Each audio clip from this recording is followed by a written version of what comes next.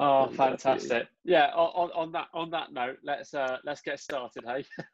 Yes, absolutely. let's do that. Well, hi there, and welcome to another webinar where we are thinking about church together. At Thinking Church, we exist to help your church thrive, and we hope that this webinar helps your church do just that. My name is Chris, and I'll be hosting this webinar along with my good friend Lee Button. Hi, Lee. Hi. Thank you. Nice to be here again. Excellent, excellent. And it's also a great pleasure to have our special guest, Lorne Campbell from Church Office. Hi, Lorne. It is great to see you. Thank you very much. Good afternoon. And it's worth saying at this moment in time, you have a magnificently wood-panelled room. Yeah, it's just the background. What can I say? So Lorne is joining us today from BPG, where Lorne serves as senior partner. And part of his responsibility there as senior partner is he oversees some outsourced functions under the banner of Church Office and Charity Office, providing outsourced solutions and some back office functions for churches and charities of all sizes. Everything from looking at some of the ops and the governance side of things and what that means in terms of HR and health and safety, through to overseeing bid writing and fundraising programs that we run for a number of clients. And for those of you who've contacted Thinking Church previously and spoken with Chris and I, you know that actually this is a sister organisation to us. And as part of that, when you've talked to us about governance and things specific to church and operating in your context, it's likely to have been Lorne or one of the other partners, Stephen, who you will have spoken to about actually taking action on all of that. So it's great to have Lorne in here today as a friend of ours, but also as part of the wider team about what we've got going on here. So thanks again for joining us. We're looking forward to getting started today. What a great introduction. Thank you very much. Well, it's worth saying also that if you're watching this back on YouTube, please do hit that subscribe button and give us a like too. It will help us reach more people with our content who are thinking through some of the big topics of church life. Lee, why don't you tell us about what we are going to be talking about today?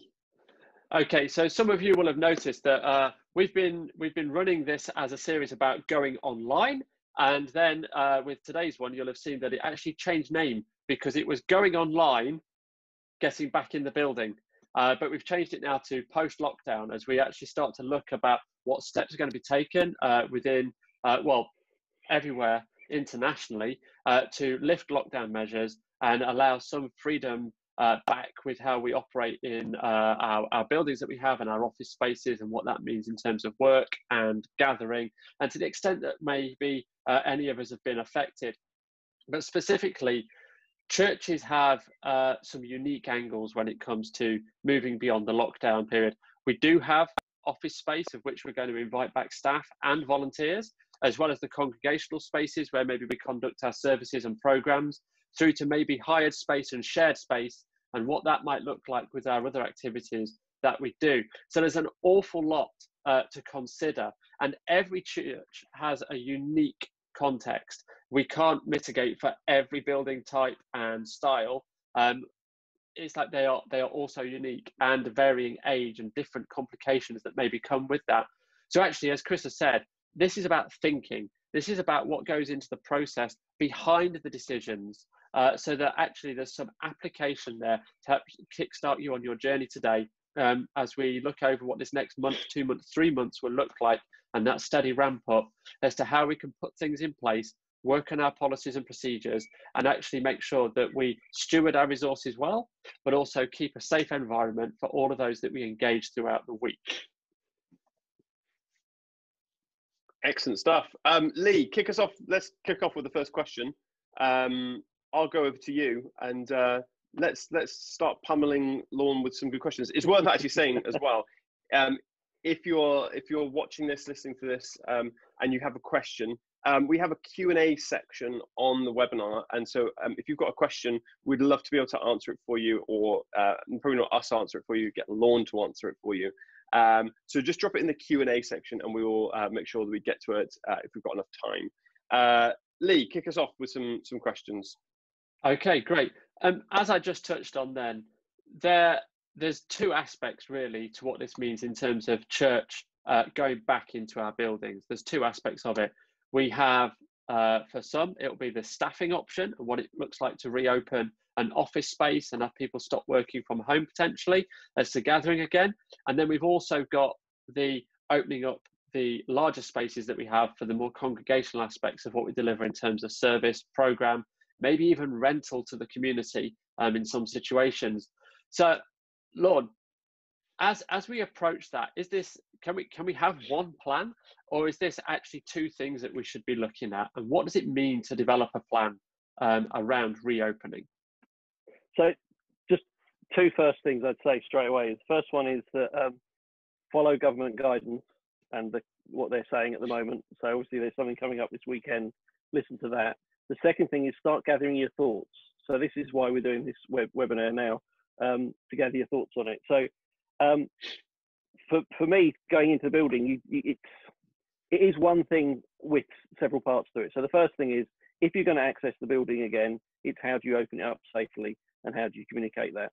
And more than likely, it's going to be your staff that's going to be the first guys in. So it's trying to think through what they need to be doing and accessing. And obviously, all you guys know your buildings much better than I do. But it's the staff, and then it's saying how do other people start to access it. Yeah, I can obviously go on a little bit more than this, but I'm trying to make sure I don't over answer a question. No, that's fine. So when it comes to, say, let's start with the office aspect and what that might mean. Our teams, in terms of that, adequately have probably been working at home in reasonably well, as well as juggling education, potential childcare, and other things that go with it. As we open up and put our offices back into practice, often not in the same place as the gathering spaces, sometimes within that larger building and part of the bigger thing. What's one of the fundamentals we should consider in our thinking first with returning staff to the office? The big thing is communication with the staff team. Whether we've done remote working or you've furloughed the guys, they will have developed some form of rhythm. So it's communicating with them, talking to them about what the changes are, engaging with them to make sure they're on board. There will be some nervousness. Depends on, everybody's got different kind of a situation they're in. There will be some nervousness to going back to what was a public building, even if it was an office space. There'll still be some anxiety. And within that communication, you're able to find out exactly whether from. Some may not be able to return to work because of childcare facilities or options and that kind of thing.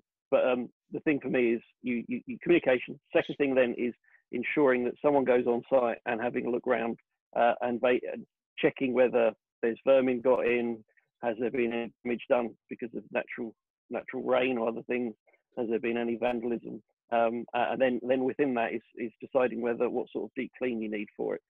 So communication, the access to the building, the cleaning of it, and then within that is to think through, if we're to open this up, how would I maintain, following governance guidance, which currently is maintain 2 meters, have one-way systems and that kind of thing. How would I do that in the building? So it's kind of those 3 things to start with.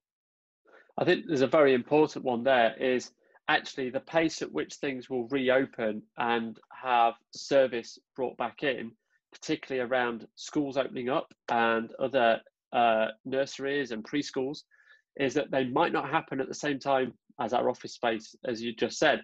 So actually, where does that touch on with we might be continuing with virtual communication for a bit longer, as not all school years will probably go back at the same time. So we might have staff who have to juggle those responsibilities. What is there something there we need to look out for on the HR side and the policies for like work from home and the flexibility that might come in? How do we continue to build that well? So the challenge is that within health and safety, where people are working at home, there should be desk assessments done, and there should be certain things encountered, and certainly with more long-term things, they then need to be having keyboards and screens and other bits and pieces. So this is some of the challenges. When do you draw a line and say we've actually got to accept that some of our staff are going to be working at home longer term, suitable chairs and that kind of thing? The other side of that is to engage with them. If they are on furlough, what's the terms? So you're absolutely right. There is an HR piece about, but if you frame that around communication and you're talking to them, you're able to pick that up within that. But if they stay at home for longer, you do then need to start thinking about longer impacts of how long are they on the computer, are they data protecting correctly, and those kind of things.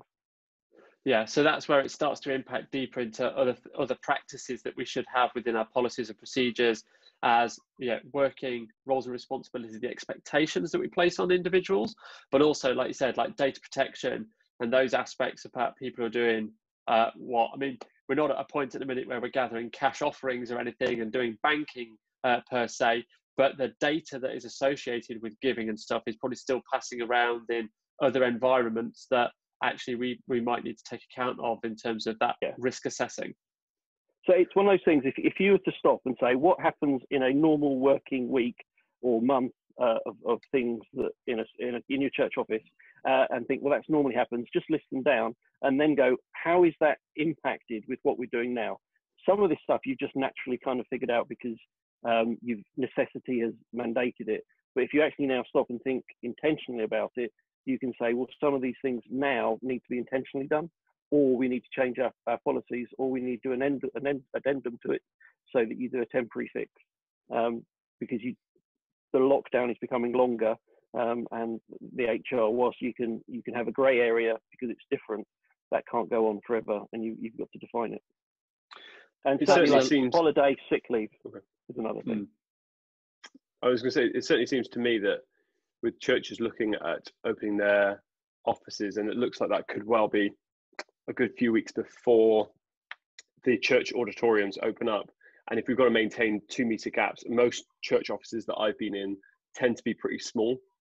And so how you can do that when you've got 2 or 3 staff that are normally in a very, very enclosed space, it might be that you have to think about relocating your office space within the building. You know, if you're on site on a church, it could be moving into your auditorium, for instance, and hopefully having enough Wi-Fi to be able to run. But it'll be those kind of things that we're thinking about. So on that, it's you have to think through the whole line of that. So, for example, if you are going to, it's worth saying that even during this lockdown, it is acceptable for you to visit your church building once or twice a week, because there are certain maintenance things that you should check on, and certain issues. Certainly with larger buildings, it would obviously be much worse if it was winter or something with frozen pipes, etc. But it is acceptable if a police officer stops you. It is acceptable for you to say, "I'm going to this premises to check that it's okay." Now, obviously, don't stay there for hours and all that sort of thing, but it is acceptable for you to go there, go through everything, check it through. So going back to the line kind of idea, you go in there, you say the normal office is normally fine for 2 people, but it's far too small. You can't do your 2 meter distance at the moment. So we'll put 1 in there, we'll move someone somewhere else. Practically, how are they going to access the building? Practically, how are they going to have a desk that's appropriate? How they have internet? Do you rely on Ethernet cables, or is it Wi-Fi? Has the Wi-Fi been switched off? Has anyone checked it for the 7 weeks? Does it still work?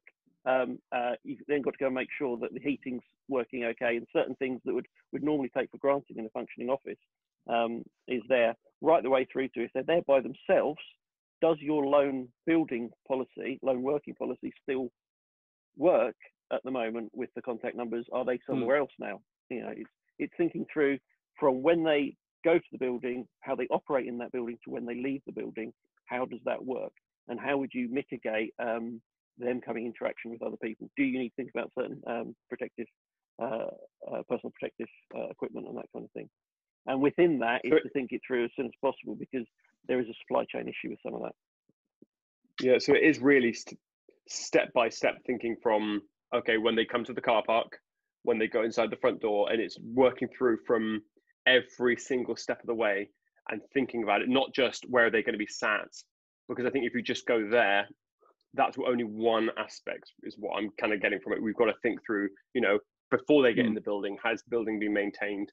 Okay, now once they get in, where are they going to enter? Is that going to be safe to enter, especially in terms of making sure it's safe, that it's secure, all those kind of things. They're the things we're going to need to think through. Yeah, and it's things like your alarm system. So I would advocate you think through these things, you think about it, and you send someone as an advanced party to check these things. Does the fire alarm still test? Do the emergency lights still work? Or do you say, we don't know about that, therefore we've got a system, we're only going to go in daylight hours, and we're going to call someone saying we're going. When you leave the building, we're going to leave the building, or every half an hour, you're just going to send a message to someone saying, I'm still here, it's all okay. It's just thinking through where the risk issues are and how you're going to mitigate them. It could be that you haven't had cleaning for the entire period. Is it suitable to get a cleaner in at certain points? Are you going to expect them to wipe down their surfaces every time they use it? One of the big directives is do not share anything, for even pens. Bring your own pens, use your own pens. If you're using a hard surface, make sure you wipe it down when you arrive and wipe down when you leave, that kind of thing. So you've touched on something there that kind of gave me flashbacks to conversations we were having probably a year or more ago with churches relating to something a little bit kind of like similar in terms of process, but a different aspect of the life we have to do as organisations. That was when we talked about GDPR, which a lot of churches got panicked about the scale of stepping up to implement GDPR as if it was this isolated thing for one moment in time. Whereas actually GDPR built effectively on top of data protection that should have been in place all the time. And actually then GDPR was a very simple uptick in what we were doing to cover off some new legislation. Cutting back now to this kind of like the way we're at in a lockdown and our buildings being shut. For some, this is going to seem like an awful lot of hoops to jump through to check that their building is okay, that everything's in place. It's going to actually probably rely on some policies and procedures that maybe weren't in place prior, or checks now that we're saying that's a weekly check, that's a monthly check, that they're going, oh no, we've had 7 weeks and nothing has happened. Or, as we've seen in a number of the churches we work with, where they have an older population engaged because of the dynamic of their church, we've got people in those positions who are in their 70s, actually they're still self-isolating and actually aren't coming out to do any of those jobs. It seems a little bit like, oh, where do we begin? Are we in trouble? Look, what's an appropriate way to start if at this point we're realizing we haven't got those things in place? What's the first thing we should look at? What's the first step in that process if we've all of a sudden discovered we don't really have anything to help us do this? Yeah. So like I say, the biggest thing is you guys know your building and you function in it. Some of us don't have formal everything written down, or maybe it hasn't been updated for a few years, but there is some form of start point. Even if it is, I've gone to this church building for the last 20 years. I know some of the issues. It's then just going to say, okay, what is temperamental? What do I need to check? Obviously, more formally, there are fire escape plans, there are planned maintenance, there are electrical testings, there's lift maintenance. I mean, that means just touching on that, if you've got a lift, don't expect it to work straight away. It may, but it may get stuck, and you don't want to have someone stuck in the lift the first time you use the building. And that's those sorts of things. But the first place to start is assess your building and say, what are the risks involved in that? And it could be the fact that it's vulnerable from where it is, so it could have some vandalism. It could be that you have water storage, so you might think no circulation for 7 weeks. Where does that sit for Legionella? Do we need to do some testing on that? It could be that we have a high population over 70s. How are we going to help them access it? It could be that you run a mothers and toddlers group. How are we going to make sure it's safe for the children to play there? If we can open at all, what's the processes? So look at your building, and then the second, look at your activities. And then within all that is follow the line, think it through as to how you develop. One thing I would say, it's kind of there's lots of things here. One of the things we are doing is we're preparing a checklist for people just to run through. Some of the stuff won't be suitable for smaller buildings, some of it will be, but it's that kind of thing of, okay, what makes this building work and what do I need to check and ensure that it's been looked at. On that note then, are you okay for us to share that checklist with the guys that are attending today and make that available? We'll email that out afterwards. Yeah, sure. To be honest, it will probably be sent out. It'll be finished on Monday. But yeah, that's fine. It'll be circulated till Tuesday. That'll be fine. Yeah, absolutely. Obviously, so to give this kind of some time context, we're waiting to hear from our own government here in the UK about what the measures will look like, and their deadline is today, and they'll be announced on Sunday. Therefore, our measures won't really be fully known until Monday. So yeah, Monday will be a good point to kind of make sure this is on your agenda coming up. Touching back onto going back into our buildings, there's a point there, having looked after some large church buildings myself in the past. You'll have routine testing. If you have a lift, there will be annual maintenance and scheduled maintenance. If you have boilers that are gas powered, you will have gas safety that needs to happen. And if you've got an even electrical testing that could potentially be due within this period because of how long the lockdown has been. If we're going to open up safely, we need to consider, as part of that, actually access to getting the relevant people in to come and carry out that testing to allow us to reopen. I'm imagining that after such a long period, 7 weeks, 8 weeks, maybe more, of people not doing that activity, that there's going to be quite a long lead time to get some of this. And so maybe we shouldn't be planning to just go, oh, the soonest we know we can open, we will open our doors. Actually, this needs to be planned opening. Just because they say we can open at X date, we might need to be planning for much longer after that as a result of getting things in place. Absolutely. Great. Chris, thinking through to the activities and the things that we do as a church, what do you think to the which things to kind of like bring back and how to evaluate what we should be bringing back, especially as most people have got some online engagement going ahead at this minute, and that the congregated space might be one of the more complicated things to do. Where should we be looking at in processing and how to evaluate what we should or shouldn't bring back and when? Yeah, well, I think we've all, or majority of churches have seen the benefit of online services over the last few weeks, and seen the benefit that it has in terms of evangelism and people feeling like there's a comfortable space for them to engage with a church service. So I think that's really changed the game a little bit in terms of how we think about church, because I don't think anyone really had fully grasped how effective online would be. And so I think when we're thinking through what we're going to come back to, I think we have to start from that place to understand that firstly the landscape's completely changed, and so we can't go back just to what was happening, what was working beforehand, because the world's a different place now.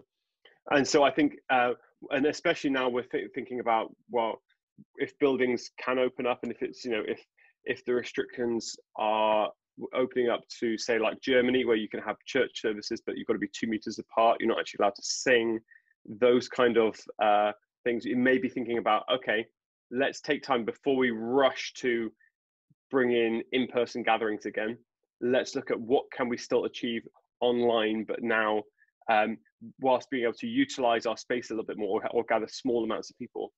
What can we do where we can gather people? We might be able to gather people in homes a little bit more, where people can go around and be with family or slightly larger groups, or with small groups of friends. So it's looking at, I think it's going to be, we're still in a long lead time before we can actually start to think about normality. And even in that case, I think online is now here to stay. And that is that our greatest on-ramp for people attending church is online. And I think that's just not going to go away now.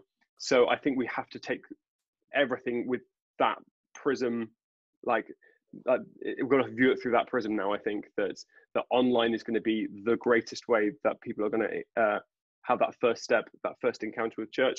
So let's start from that place and let's work from there, and actually go, okay, now what do we need to achieve, or what do we need to do that's going to be in person, that's going to be that next step that's going to help people take it from there. I think what we can't do is just go back to normal and think everything's going to go back to normal. We have to start from that process and going, okay, we've gone back to going, we're working quite well with just online only, but now we've got the opportunity to bring new things on. Actually, let's start from that place of online and work from there. And I think it's starting from that place, I think, to begin with, is probably going to be the most helpful. Yeah, I think that we've got that aspect of that. We're seeing that in other sectors, that the phased approach to reintroducing the kind of like the gathering, even within like the workplace, might mean that timings are shifted, and we might even see kind of like, in the short term, we're not going to really operate that 9 to 5 aspect of what we do, because there's going to probably be some staggering to make sure that we don't have peaks, just set times, and cause congestion or this build up of people. That actually what we're able to deliver as a church might actually be more able to flex, to map now people's movements and put things where they're at. Lord, looking back at the kind of like, about gathering and social distancing, I mean, it might seem pretty obvious, but what is that impact on a space? If we were looking at, if we've got a church that's gathering 150 people at the minute in a room rated for 200, what potentially could that mean? What kind of thing do we need to be looking at?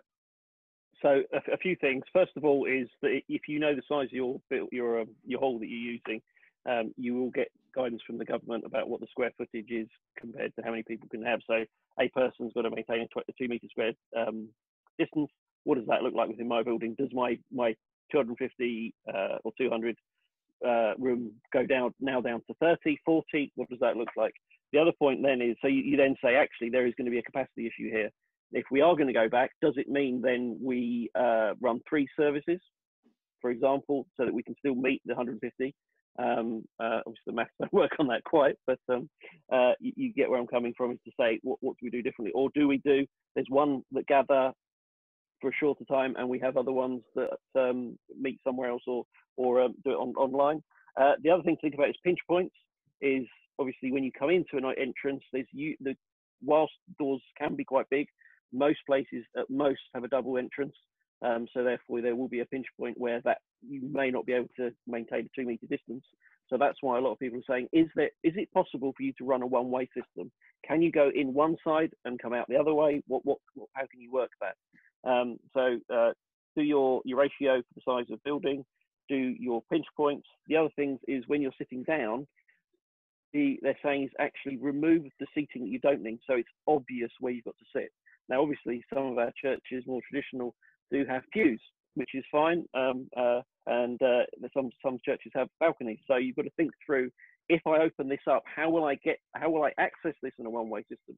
How will I leave it in a one-way system? And within that, if a fire happens or an alarm goes off so that I need to evacuate the building, how will I do that safely? And then that goes into things like communication and signage. One of the big things that they're doing commercially is that over the next few weeks, you'll see, if the lockdown starts lifting, you will see a lot of signage on walls, in windows. Or already you've seen that if you've gone shopping, but more and more that will roll out. And a lot of people will be using decals on the floor. But if you take Tesco's, for example, when this first happened, there was more staff on the door communicating with customers as they came in, potentially doing hand sanitizers. You go in there yesterday or this morning, there's not as many staff on the door. It's because they've trained them into that. We followed that, we're used to it. So it's when you first start looking at opening the building, you do need to rely heavily on having signage up and also staff there, volunteers there, stewards there, whatever the vernacular is for you, so that they can understand that. And you need those guys to be fully understanding and fully equipped to deal with anything that could come up. So pinch points, how do you work that through? One-way system, ratios, fire safety, and another one is toilets. Toilets is an issue because quite a lot of churches say have 3 or 4 toilets, but it's often through one access point that is, again, unlikely to be 2 meters. Is it a case that you close the toilets for only those that other than those that need it? What is the way to get to the toilets? I would recommend, if you've got floor plans, or even if you haven't got floor plans, usually if you've got some form of fire escape plan in place, you can grab those and draw on them. Just draw it out so you can see your floor plan and you can map through and you've got the measurements. And that's why I say, if you're going to check the building, go and have a look around, take measure with you so you can start thinking these things through, so that you can say, no, do you know what, we're just going to close the end of that building off because we can't maintain it. Those kind of, so very, very practical there. Yeah, how is it going to work for things like welcome teams? I'm guessing we can't go back to high-fiving and hugging again. What are the things we're going to need to think through for those kind of welcome teams? So great. So first thing with it is the very practical, like I've gone through. The second thing is to then say, with all those things in place, how does that affect the activities or the the vision and values we've got as an organizer, as a church, sorry, to then say, how can we reflect that? So you're absolutely right. It could be, we can't do the hugs, but how can you show that in a different way that is socially distancing, that is acceptable, that is accessible to people? Because it's dovetailing the practical of what you can do within the guidelines, your values, and then say, how can you express that? Is it a big smile? Is it, I don't know. I'm not the creative one here. I do the practical things, but it's the hand and glove. Think very practically. Think about your values as a church, so you represent that, and how would you present that in those situations? But you're absolutely right. At this point in time, handshakes look like a little bit of a distance, and certainly hugs are way off. And I think that's it. It's actually, in a lot of environments, if we went back to shopping centres, if we went back to some of our workplaces, that level of connectedness, or kind of like being, deeply personal or hugging one another, maybe doesn't happen as much in some of those other places and spaces beyond people who are actually related to us. Whereas church, actually, it's often very familiar that the messaging and the key thing that we communicate has to be put across early and clearly, to ensure that we don't just go in and there'll be that, I imagine it'll feel a little bit like that overwhelmed the first time we go back into a space and there are bigger numbers again, that it'll be too easy to get close to one another and to kind of like, have the hug or the high five. So I think that we need to be making sure we're communicating that very early on. One of the other things that I'd recommend, and that's, from our Thinking Church perspective, is get your teams together now, before this happens, in an online environment, and chat it through and start thinking about what these aspects are. Some of those guys who stood on the door and done the welcoming will already have deeper knowledge of what's actually to be considered than some of the people who are maybe, leading in other areas of the church at this point. Get them involved, and to kind of really open up and explore what this might look like, and do it early, so that you can have looked at all permutations. And then as you get given more information, and we rely on data and we rely on instruction from like governing bodies and best practice coming into play, you can refine what those options were that your team came up with. So actually look to kind of like gather early and communicate well, and start thinking this through at a really, really early point. Because ultimately, this is about us stewarding well. There is the glory, we're doing all things for God's glory, and we want to make sure that we're doing things in such a way that we instill safety in our community, that we reduce fear, that we reduce anxiety, and we don't want it to be that a jump back to doing things as we did them before actually makes people feel really cautious about entering our space. If we've still got effective ways to minister and to meet people where they're at in an environment that allows us to engage and to listen to them, and to make sure that people are cared for and looked after.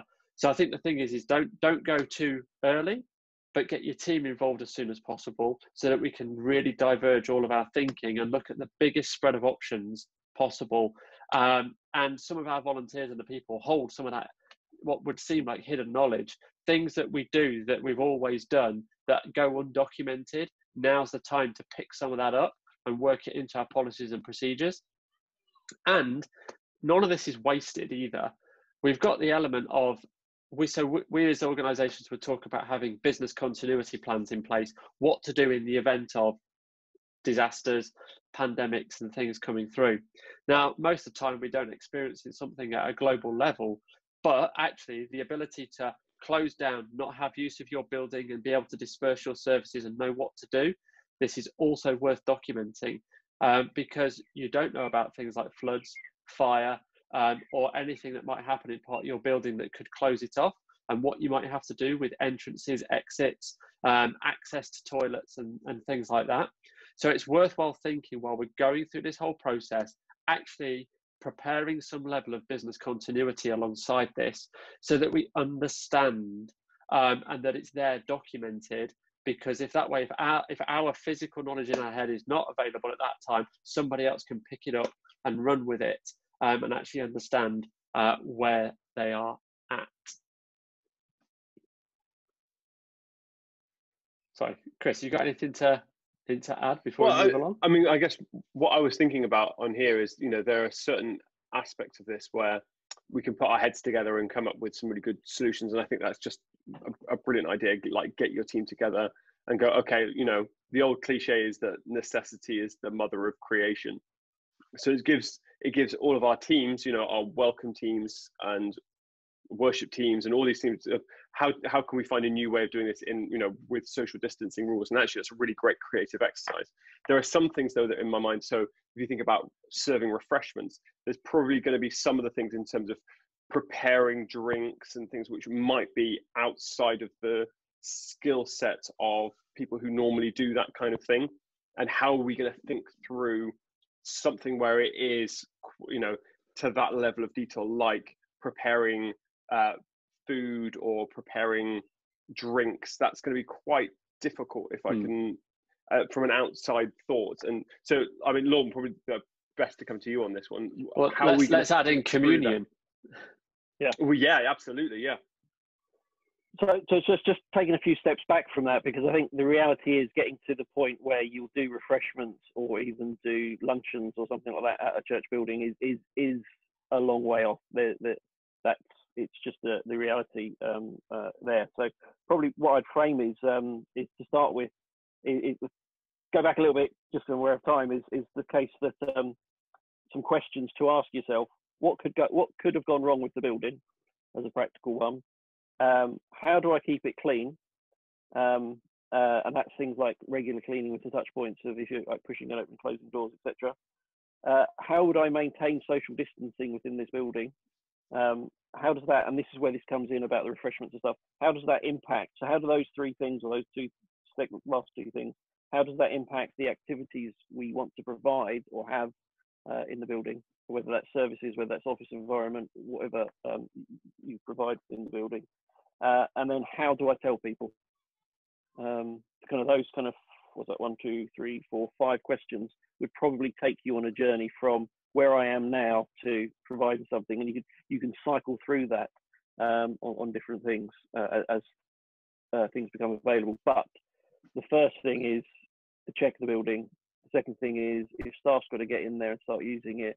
And then the third thing is if you're going to start running activities in there. But again, first question is what could have gone wrong with the building? Like Lee said, if you've got a bigger building and it's up to scratch, you've probably got all these checks and balances in place. However, if a lift's been out of action for 7 weeks, the chances are you probably do need an engineer to get it back into commission. So it's worth then booking that supply chain for them to come in. There will be cleaning required, obviously, in a building, but what does that look like with the new COVID-19 regulations? And it's also within that, how can I offer peace of mind for other people coming into the building? So it could be that you do it visibly. Things like hand sanitizer on entrances and exit points spread out so that people can, before they come in, they clean their hands. Before they leave, they clean their hands, facilitating that. And then in the building, how do I maintain, whether it's 2 meters, 4 meters, or it will be reduced? And I would certainly encourage you, if possible, to look at moving furniture, because then you can then do 2 things. One is it's a natural thing, is right, there are less chairs, therefore that's where I sit. The other thing is, because you've done that, you're able to maintain the distancing, because you're not squeezing between rows that may force someone to pass someone else. So you control the environment, and within that you work out your flow. Then you go, okay, now I know what my canvas is like. The activities I want to provide, how can I do that within this canvas? And then how do I communicate that through signage, through talking to people, through emailing, through messaging, that kind of thing, and all the things you've touched on, but that kind of just wrapping it together. Yeah, and I think on a practical point about doing anything, if you're reopening a building, or if you are a building in certain locations, look, during this period of lockdown, we've seen quite a lot of economic things happen.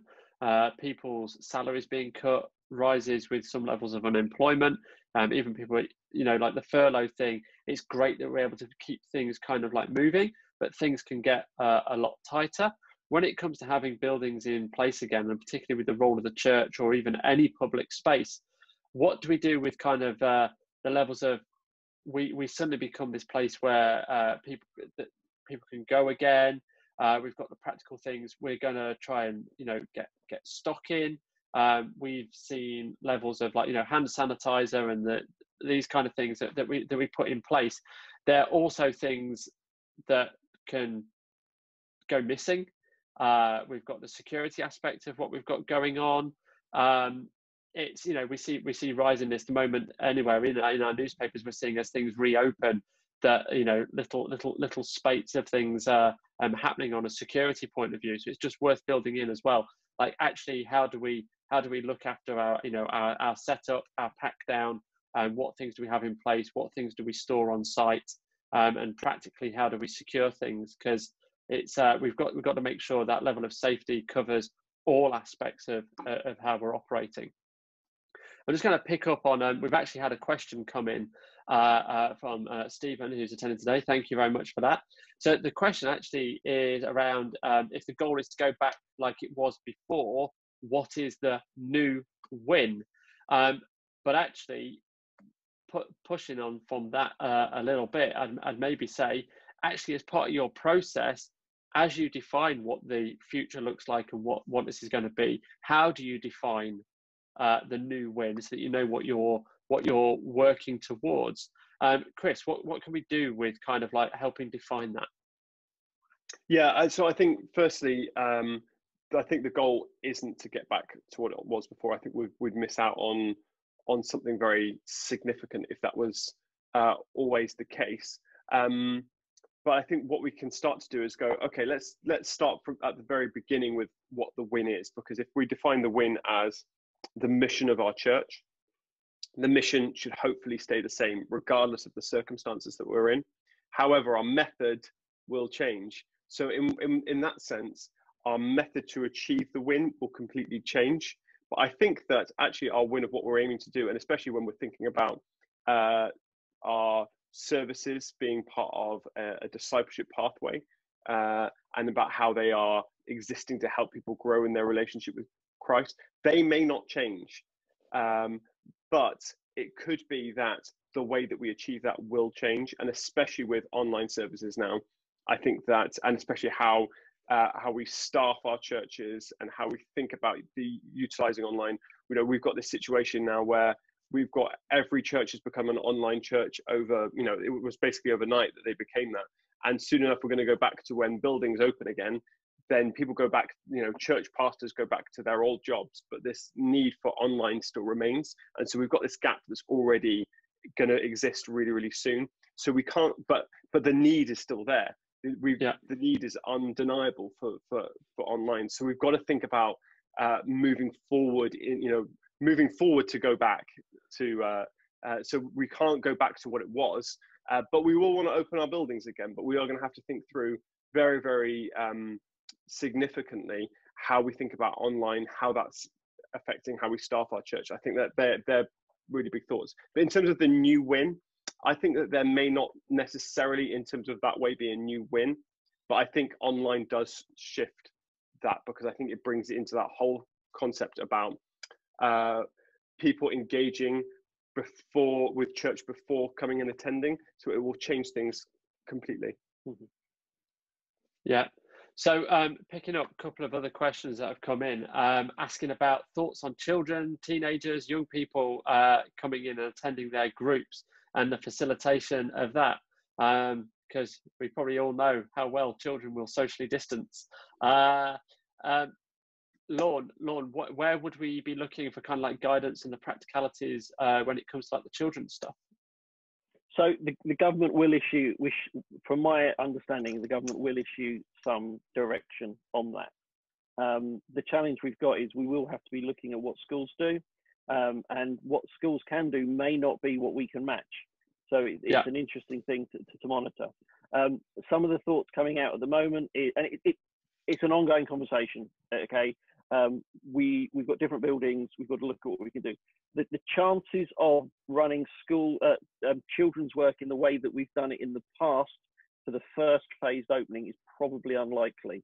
So it will probably more likely you'd be thinking about how this church service I offer now, what does that look like so it engages with the for the congregation that's before me.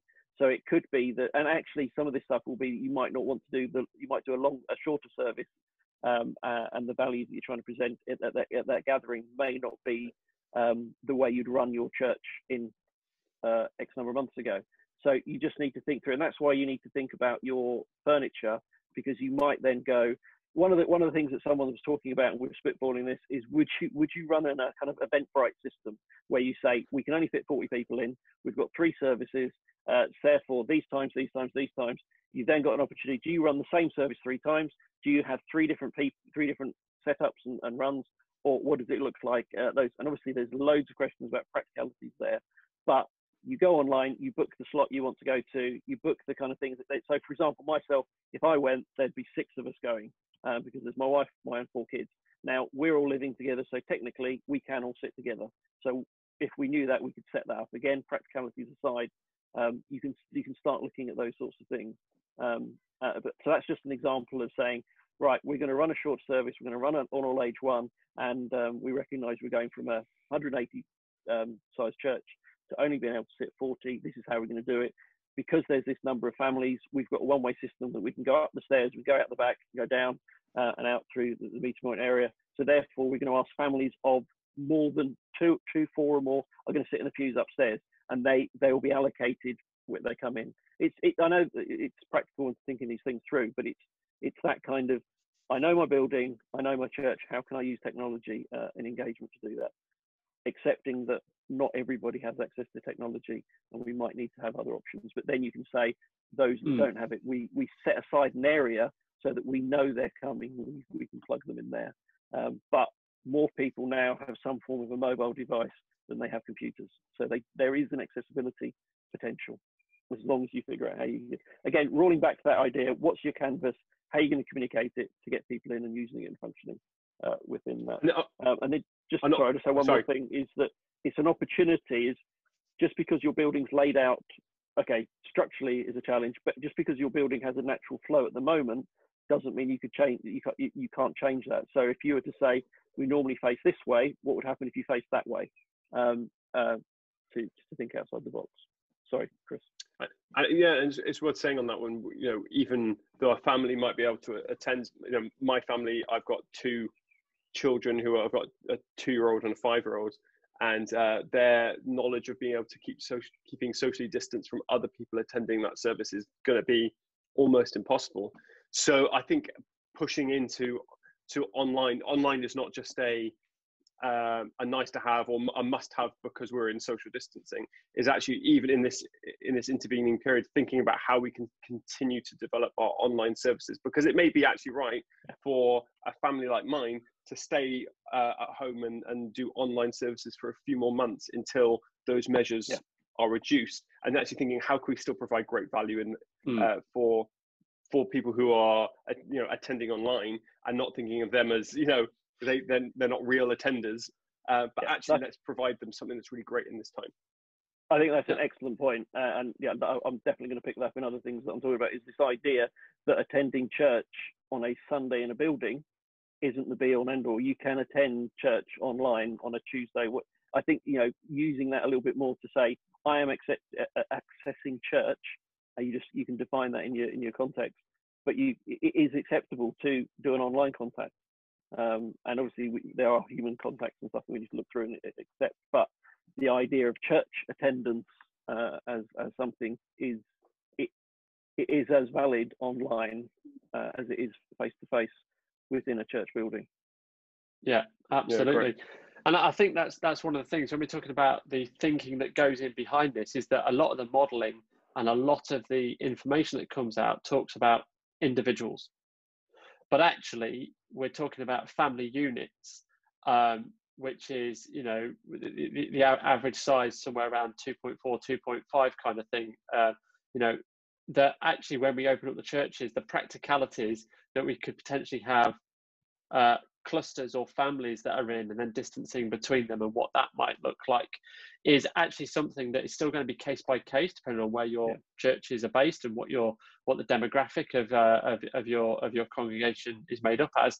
But actually, you need to come up with something in the thinking that is the model for how you will proceed and what that might look like on a measure of risk against the guidance that is available at any particular time, which actually picks up, I've just seen we have another question in from Tony, which was talking to us about, clumps of chairs and arrangements.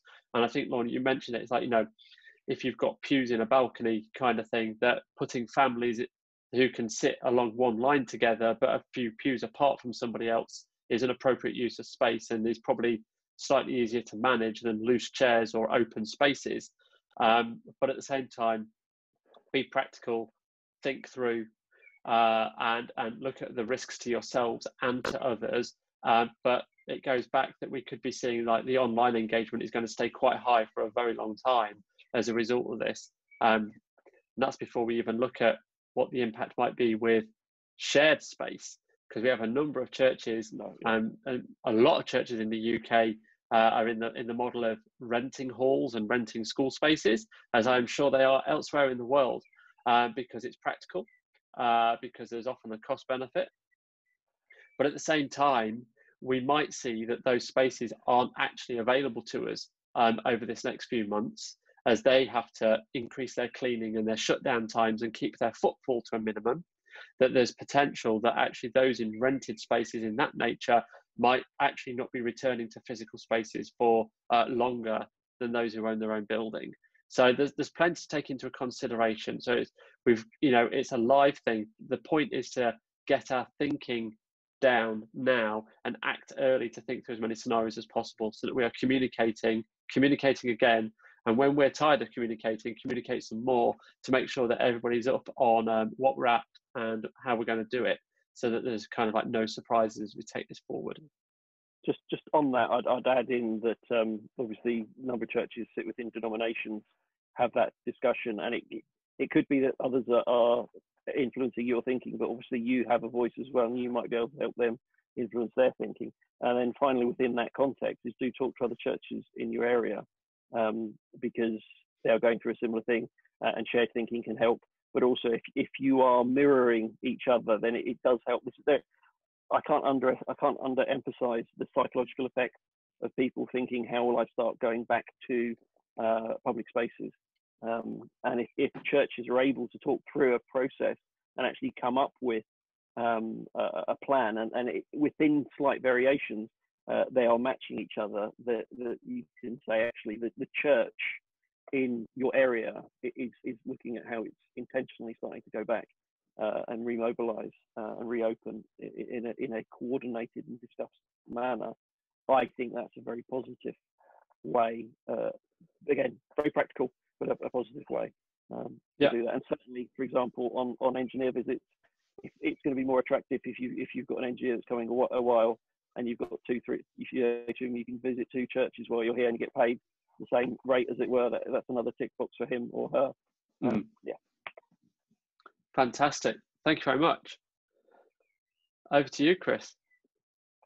Well, yeah, absolutely. And Lorne, I think it was really, really helpful. So, thank you so much for all, because I think you're just helping us think through things that I think for many pastors, they will glaze over when it comes to thinking about buildings and use of space. And so I think it's worth stating at this point that, if you're a pastor and you're watching this and you're thinking, right, I don't even know where to start with all this, or it's just not in my skill set.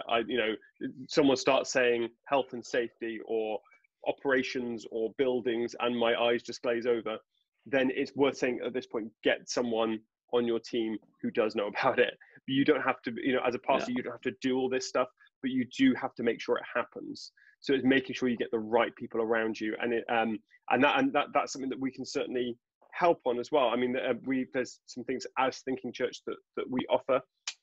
One of those things is we do a 2-hour facilitation on any topic, and if you want to discuss around, okay, I need to find the right team around me to make sure that these things are thought about, we can help you with that, and we can spend 2 hours with you, help you think through what are the kinds of people that you need, what are the kind of people that you've got in your church. We can help you figure those things out.